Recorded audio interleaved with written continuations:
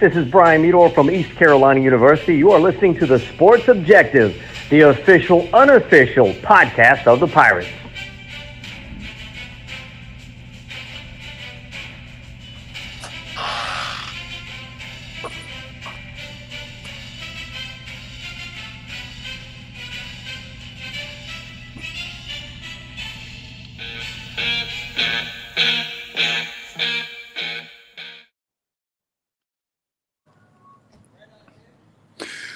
Welcome into the Sports Objective. We wanted to, obviously, when you're talking football, you want to talk about the football intro. And right now, Bubba Rosenbaum, how are you, sir? Doing well, Dave. I think we talked, half an hour ago? Yeah, but just checking on you, make sure you're still okay. And with us right now, a very special guy, Bubba, that's been on our show numerous times over the last few years. And he has a big part in our intro video for the Pirates, right? Yeah, it's become a given that we're going to have this guy on sometime during the month of August leading into the East Carolina football season. And we'd like to welcome back East Carolina alum from Port City Films, Curtis Thieman. Curtis, how are you? Hey, I'm doing good, guys. Thanks for having me back on.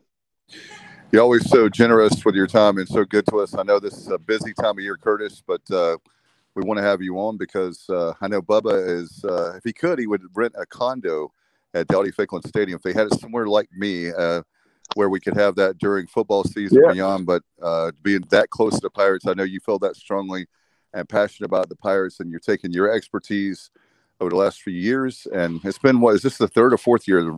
Numbers are, I think, 2018. So, yeah, This is technically the fourth season that we'll have an entrance plan. So I know this big deal for it's become a tradition for us to have you on and to talk about the intro video. I know that you were telling us off air and in the green room, if you will, about this year. So some people, you're going to see some, I guess, new things, some old things, if you will, new player stuff. And can you talk a little bit about the video and maybe a sneak peek without giving stuff away? Sure. So, yeah, I mean, the goal going forward is to do, I think, or at least in the immediate future, is to do 2 shoots per year. So to do new player stuff and then some form of new scene or some form of new pirate shoot. That way we've got, we can keep it fresh, but there's also certain parts that we're going to try to use every year. You know, we do love the poem, and the state of mind on fire is, I mean, it's hard to cut that, you know? So you'll probably see that again as long as I'm doing it. That'll probably be a staple. It's going to be, I've tried a couple times to see if there's something we could put it on a shelf for a year, but when you get into it, it's just impossible to I love that visual so much. So yeah, so I mean, we're going to try to bring something new every year. We're going to try to, obviously we kind of have to shoot new player stuff every year if we want to include the players. And because, you know, there's always new guys, you know, stepping up and doing things. So that's where we're at right now. Is every year I do it, I want there always to be something new to it. I don't ever want to just recycle old stuff. You know, I don't know how long I'm going to be doing this. Probably not a super long time, probably just a few more years. And then I just want to always include something that I'd want to see as a fan. So. Absolutely. You talk about the state of mind on fire. That's definitely one of my favorite parts. I know when that debuted, I guess back in 2018, the final year of the Scotty Montgomery era, that's when that was first unveiled. But and then the first year of Coach Houston's tenure, you kind of took away some of the music. So without giving things away, can you tell us, will this year, you know, include you know, it'd be more like 2018 or more like 2019. So I will say there'll be things that people are used to seeing that aren't going to be in there. You know, we've got kind of a new start to it. So in the past, we've seen the Pirate getting ready, and we cut that with the players. That's not going to be in this year's. I'm not saying it's never going to come back, but we've got a new scene we shot, and if you follow us on social media, then you've probably seen we were shooting a blacksmith shop. We filmed that scene a couple weeks ago here in Wilmington, and that's going to be kind of our lead in place of the pirate getting ready. I'm trying to make sure I'm not giving away too much stuff, so that people are still kind of surprised when they see stuff. But yeah, I mean, it was fun to shoot a blacksmith shop and to see them doing some stuff. It's just it was a nice setting. And that's going to be kind of our lead in for our main entrance video that you'll see in Dowdy-Ficklen Stadium. Very excited about that, because that's when you're sitting. I'm in section 2. Curtis, got my season tickets, and want everybody, shameless plug, 1-800-ECU, ECUpirates.com. Get your season tickets. Huge year, but being in section 2 and near about the 10-yard line, if you will, we're near certainly the boneyard where the fans, the students are, and of course their fans. But being that close to the video, need to get a new scoreboard. That's a whole nother show, as they say. But when you see that video, oh my goodness, the intro video is fantastic. And I tell you what, this time of year, my curiosity, I'm sitting near my parents' cats here on their front porch, but they always talk about curiosity killed the cat. Well, the curiosity is killing me. I'm dying to know about that entrance video. I'll tell you what, I can't wait to see it come, I guess, September 11th, right? Or are you going to have something, that's right, Charlotte, but that'll be completely different, or is that going to be the same? So I've been told that we can do a shorter version in Charlotte. So that's what we're working on right now. And I've got a draft of it that I'm not going to show you guys. But that's fine.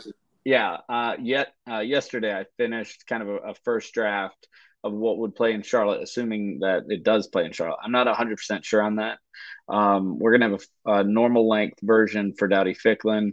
The version for Charlotte, it being only 1 minute, I had to kind of move some things around, opposed to what the story I had in mind for Greenville. But it's funny because I had no idea we would get anything for Charlotte. I just assumed neutral site. They wouldn't do an entrance. I was talking with Steve the Pirate, and he mentioned that we did the entrance for when we played South Carolina in Charlotte.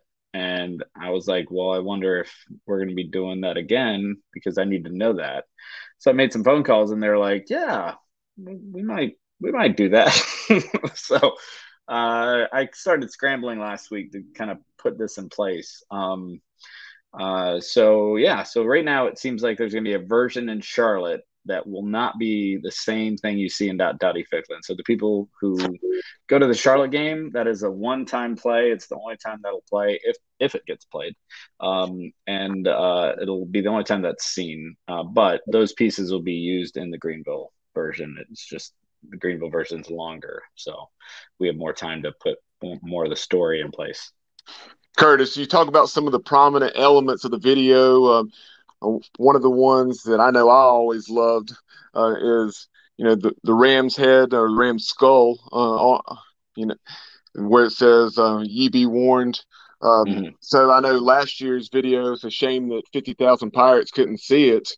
And maybe they did, via social media and so forth on YouTube.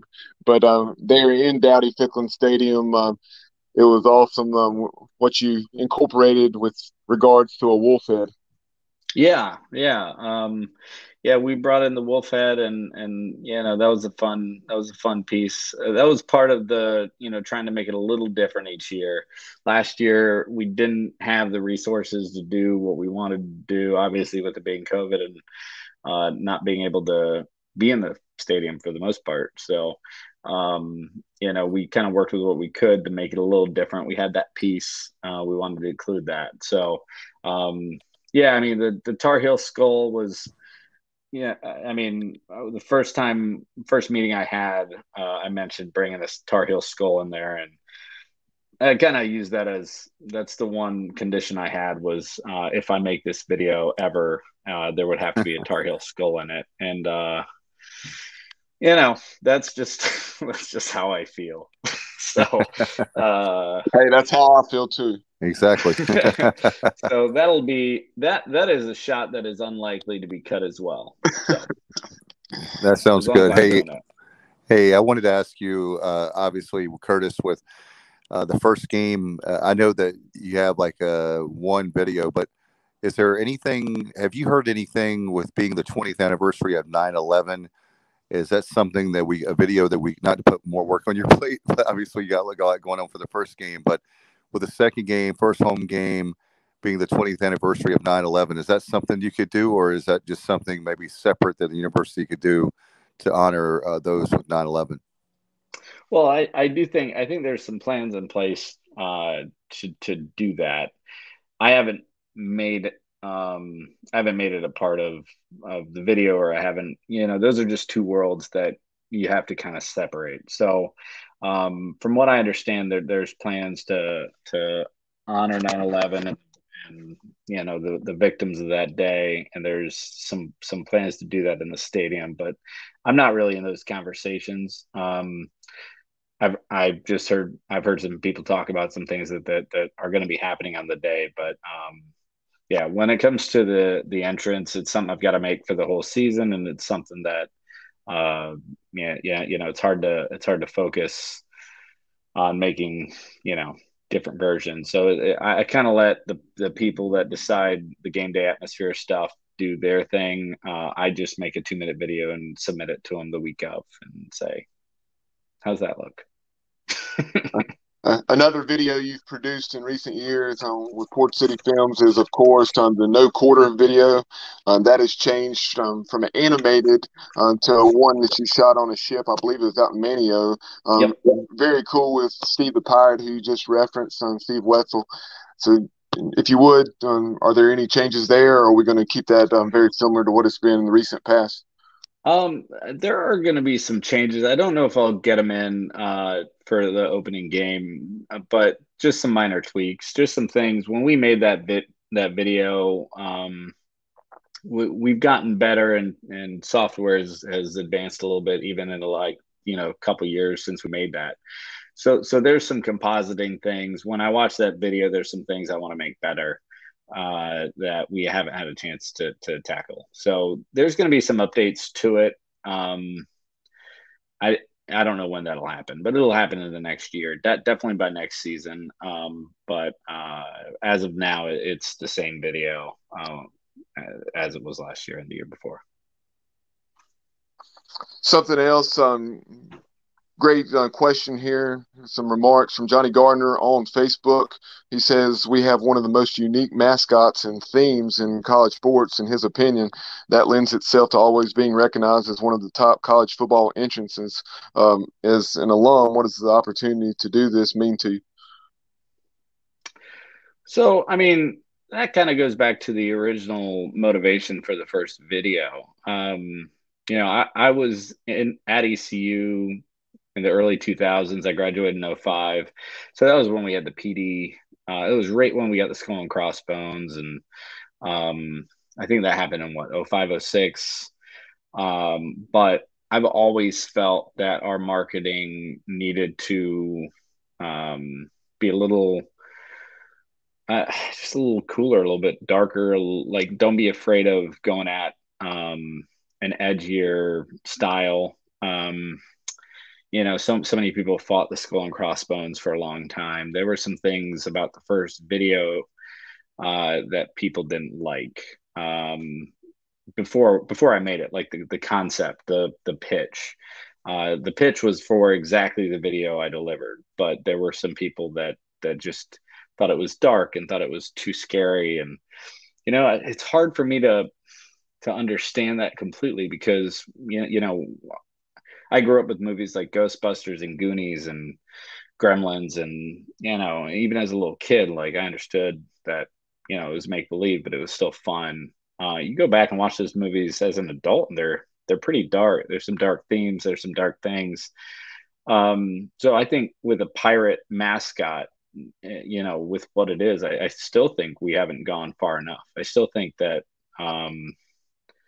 that from a marketing standpoint, we could do things that aren't, I don't think we're pushing the envelope enough. I think if you put your energy into really embracing the pirate theme, then I think more people will take notice. I think you'll sell more merchandise. I think you'll get more recruits. I think I don't know. I think it's a win-win. I don't get it, but that's why the first entrance video, I really approached it with, this might be the only video I ever get to make, because I had, thanks to Brian Meador and a couple others, I mean, I had complete control over it. So, and hindsight being 2020, if I had to go back, I'd probably leave a few things off the plate, because I kind of put too much into it. We put a lot of great pieces and a lot of great visuals with the State of Mind on Fire and the pirate ship and all the things that we did.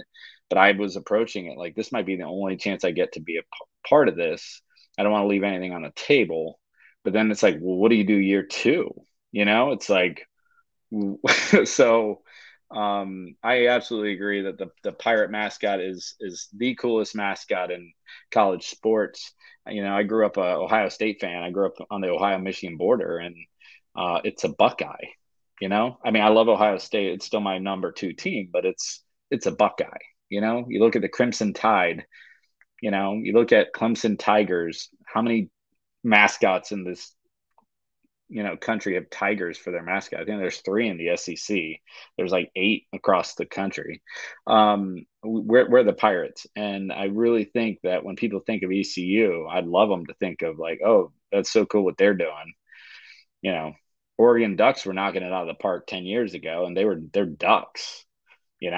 It's like, why don't we have the coolest marketing, the coolest uniforms, the coolest merchandise in college football? I don't know. I mean, I love our stuff, and I think it's worlds better than it was. But sorry, I'm just rambling now. But hopefully you can feel the passion. I know that's a great thing, especially Curtis, when you think about, I mean, Disney's made a living off of Pirates of the Caribbean. I mean, all that, Mm-hmm. that's part of the time period you're talking about when you were there at ECU, right around there with, I mean, Johnny Depp and everything. I mean, that whole Pirates of the Caribbean thing is so cool. And then when you have, I've always loved the ride in Disney, but when you have a situation like us and you think about who we are as pirates being from Eastern North Carolina, you think about the geography, you think about like pirates having chips on their shoulders. They're not like everyday ordinary people. So you don't want your merchandise to be ordinary, right? Right. So I had a question for you as far as outside the video that I want to ask you. We ask you each time you're on. How are things as far as the film industry? Obviously, I'm a film nerd and I love filmmakers and obviously the film commission. I'm just wondering how film incentives, has anything improved there since we last talked to you? Oh, for sure. I think so we're in August right now, and I believe we just broke the record for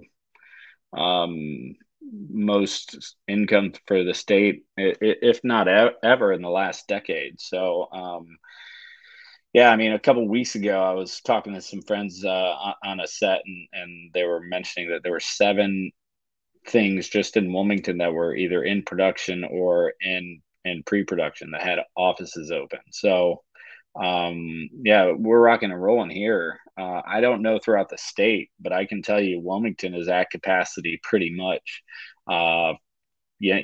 through the end of the year. So it's great. I mean, when we were doing this shoot, the reason we had to shoot both the blacksmith scene and on campus last Sunday night, we had to shoot Sunday night because we just can't put a crew together at the level that I want to put together during the week, because everybody's on Netflix shows or Fox shows or whatever. So yeah, it's going great, and that spilled over a little bit, in our world as far as Port City Films goes. We're doing some work with some Hallmark shows here in town, doing a little bit of post related stuff, and we get the occasional call for other things, but we're not as much in the feature or TV world on a regular basis. We're more in that commercial corporate space, but it's nice to dabble. Getting back to East Carolina, Curtis, you talk about embracing the pirate theme. How about as far as embracing our history? I think that's something at times that we have failed to do. I will give a lot of credit, Brian Meador and everyone there with ECU Video for the videos they put out back in July. I'm sure you saw those with regards to a game day at Dowdy-Ficklen Stadium and getting it back to where it needs to be. Our history when it comes to excellent quarterbacks, David Garrard, Jeff Blake, Marcus Crandall, etc. But I think I don't know if you recall this. I want to say this is back during the Chris Johnson era. I believe maybe 06, 07, when it was a key point in the game. Pirates were seizing the momentum. You would often see a video put up on the video board of Jeff Blake and Robert Jones with their arms around each other, saying, "We believe, Pirate Nation. Do you believe?" Or something of that nature. Just tying some different historical moments into present day. Has there been any discussion over anything like that? Be it from obviously the Peach Bowl era, but then there are plenty of other eras of Pirate football that were very successful. Yeah, I mean, it's funny. There's not a lot of discussion between me and the university as far as like what we're going to have for future videos. The way it kind of works is early in the summer we have we get on some phone calls and they say, you want to do it again? And I say, sure. And then I give them kind of a framework for things I'm thinking. And then, I mean, the amazing thing about this is kind of how much control, I guess, how much trust as a Pirate fan and as a supporter, I think that they put in me, and part of that's definitely thanks to Brian and his work there. And so I communicate the basic outline of my ideas and thoughts, and we always want to kind of meet ECU where it is as far as our themes and our concepts. It's not always easy to do because but like something I've been hearing a lot this past year, because we've got some depth on the football team, is iron sharpens iron. So we're in a blacksmith shop, we're always trying to bring some elements, some layers to what we're doing. And we try to, have some ideas that are a little, deeper than just, hey, we're shooting another Pirate guy. But I have thought a little bit about doing a video that would incorporate some historic footage. You just have to figure out what's the best way to do that while you're also trying to do something cinematic and fun and piratey that, gets people excited. You could always do that.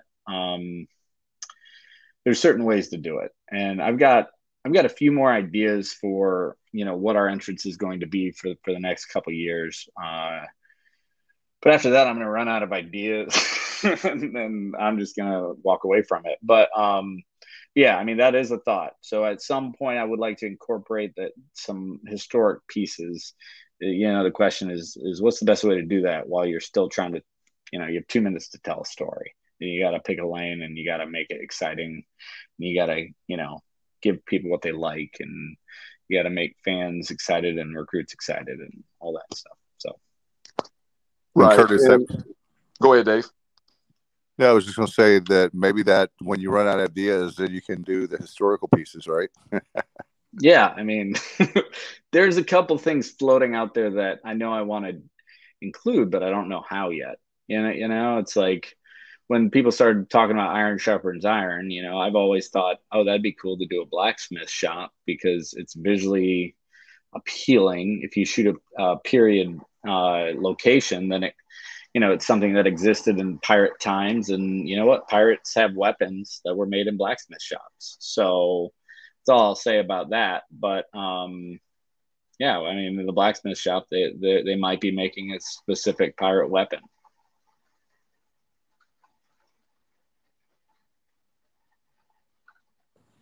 I don't know, Bubba had to step away, I guess, so it's waiting for him. But Curtis, as far as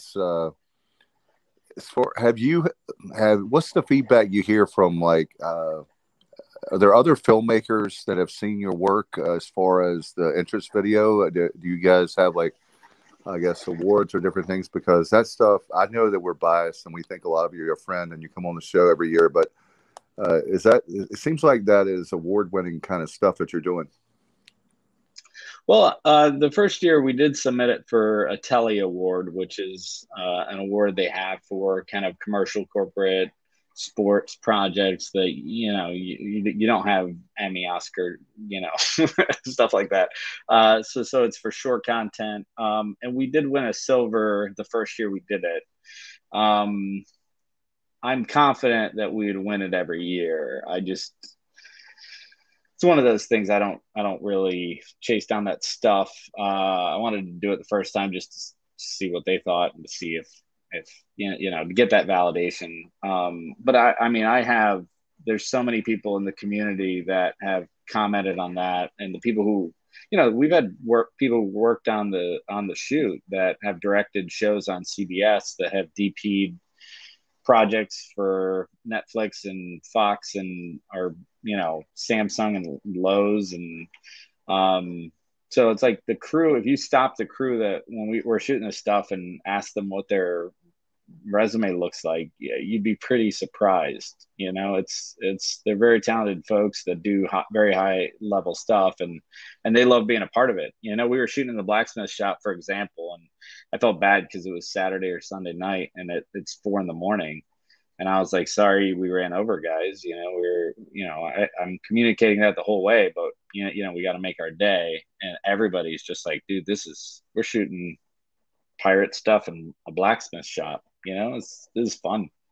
So, but everybody, yeah, I mean, all the feedback I've gotten, you know, people have gone out of their way to say how much that they love the ECU things. Actually, the cookout I was just at, you know, there were a lot of folks there, and people were bringing it up, and I was like, well, it's easy to do that work because that's where my heart is. That's where, I mean, it's a passion project, and you know, I do a lot of videos that I enjoy, and I enjoy what we do, but you know, there's a little extra something when I get a step on set with, you know, and it's for ECU, and it's going to play in front of the fans, and it's fun. Curtis, as we're winding the conversation down, as we sit here 12 days away from kickoff against App State at Bank of America Stadium, you know, what are some of the things you're most looking forward to with this 2021 Pirate football season? I'm looking forward to being at the games. I got to go to one game last year. We got to go in the town center box, or town bank box. I don't know what. Right. Yeah. Town bank tower. Yeah. So we got to go in the tower and watch the SMU game, which the first half is some of the best football I've seen as a Pirate fan. So that was a great game to go to. That was the only game I went to last year. So, you know, I really believe in Mike Houston. I really believe in what they're doing right now. You know, we have one of the youngest teams in the country, but I really feel like this thing's going to start turning around. And I feel like, I mean, I don't know what our record will be at the end of the year, but I feel like the games are going to be more fun to watch. I feel like it's going to be a lot better thing. And I told the guys, I don't know how much longer I'm going to do this, but I want to do the entrance video for a team with a winning record.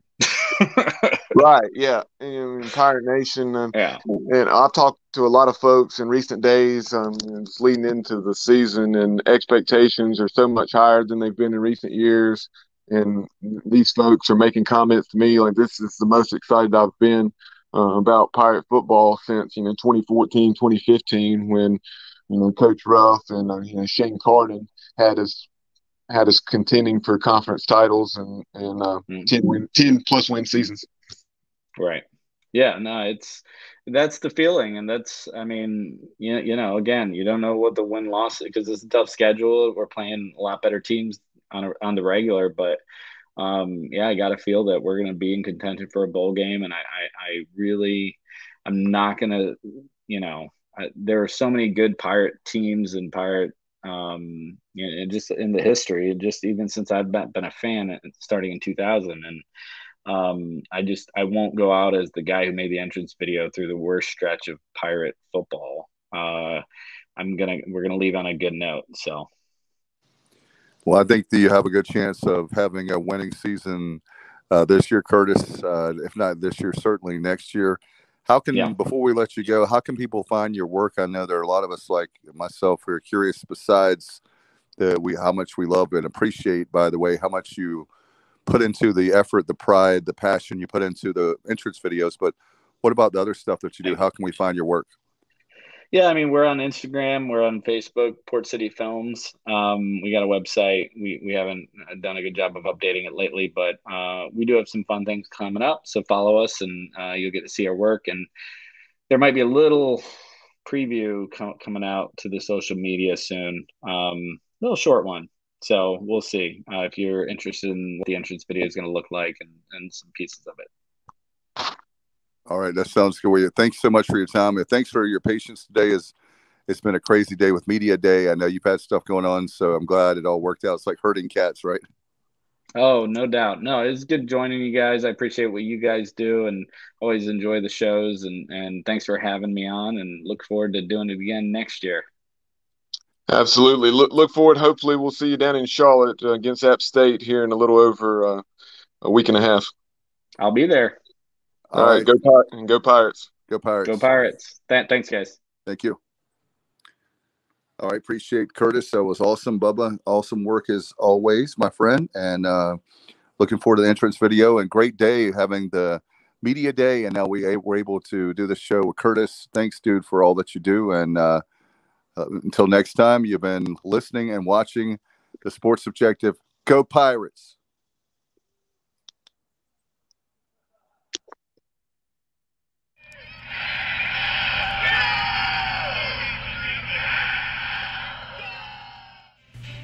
Yo, what's going on, y'all? This is Udon Cheek, assistant track and field coach at East Carolina University. You are plugged into the Sports Objective podcast. If you are a fan, you are plugged into the right place. And if you're really a fan, you will share that link. My heart is purple and gold. I'm a pirate down to my soul. And I don't back down, not at all. Find out when the cannons explode. Boom!